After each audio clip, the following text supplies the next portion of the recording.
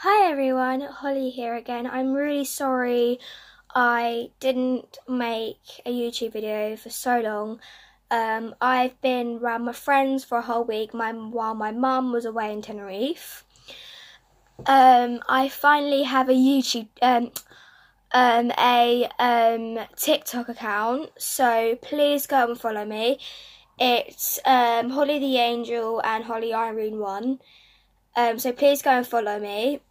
Anyway, sorry about I haven't made a video in so long. Anyway, I'm back. So today, I decided to make a video about CPR and what you have to do. I know a lot about CPR. I didn't even know how to do it. So my eyes get really dry.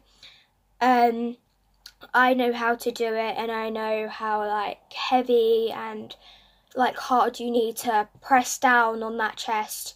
So as you don't see, I made a CPR poster. I'm gonna hang it up in my room somewhere, so yeah, so it reminds people. So yeah, let's just get straight into it.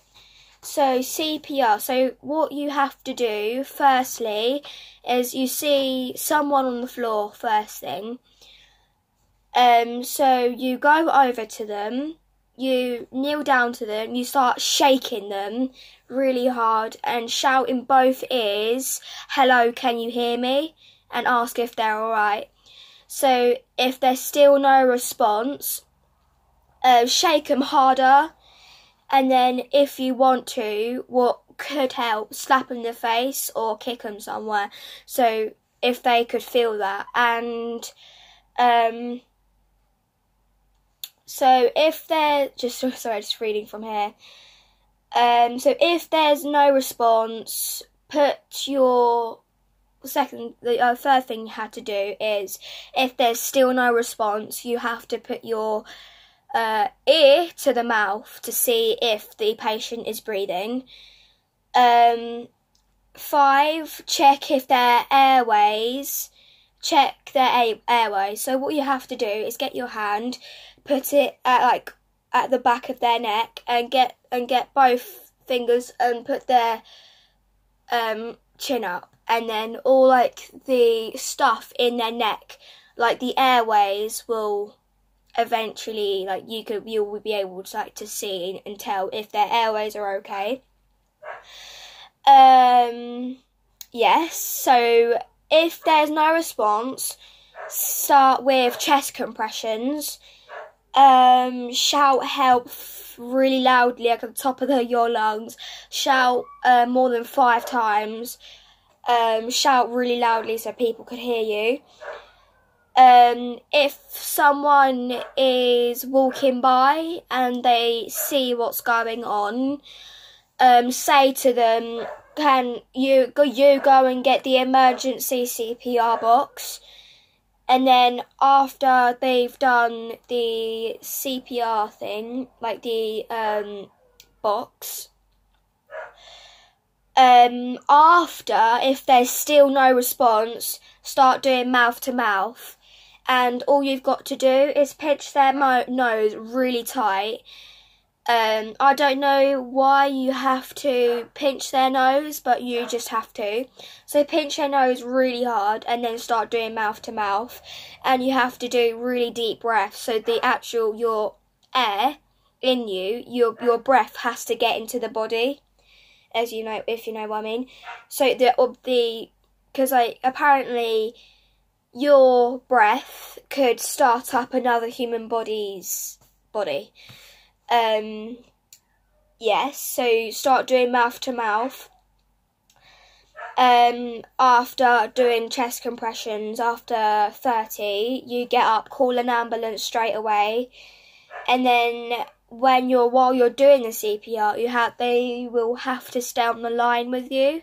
So they'll have to stay on the phone in case the patient wakes up. And then don't stop doing chest compressions, because if you stop, literally the body and the human could just go. It can die straight away and you won't be able to do anything. You can't get them back to life. so don't stop doing that. You have to do 30 mouth to mouths and 30 chest compressions. Shout help 5 times. And don't stop doing chest compressions. And when the ambulance comes, they will have to take over, because they will have like the airbox. I keep calling it an airbox. They will have the CPR emergency box, and they will take over, and they'll do a lot of things to the body to help it survive. When I have a baby niece who was really unwell. When he came out of my big sister's tummy, he wasn't breathing at all, and he was rushed to hospital, and he had CPR.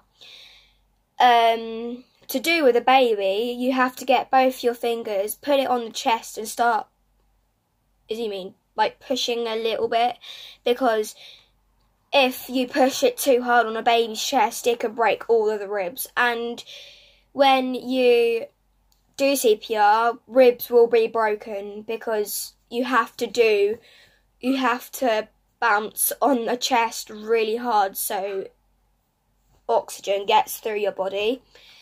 You have to do it really hard, and ribs will be broken, and even though when their brain is shut off, they will believe it, they will feel it, and it won't feel very nice. It's not very nice. I know people who have had their ribs broken. I almost broke my rib before, and it is painful. So you don't want that to happen, but if you do CPR, or if you have CPR, your ribs will be broken because of how hard the people have pushed on your chest, and it's good because they need oxygen in your body. So that's just all for my video today. I hope in school I've done CPR, so only with dummies, not with real people. So yes, so please go follow me on TikTok. That's all for my video today. Please stay safe. If you see someone, please help them by doing CPR. Call the ambulance straight away, and do chest compressions 30 times, and say with mouth to mouth. So yes, so please go and follow me on TikTok. Thank you for watching. Sorry about me being so long away. Yes, so please go and follow me. So thank you for watching. Please go like my videos. Please subscribe when I put it on. I'll figure out how the way to put it on. Keep saying that. Anyway, so bye.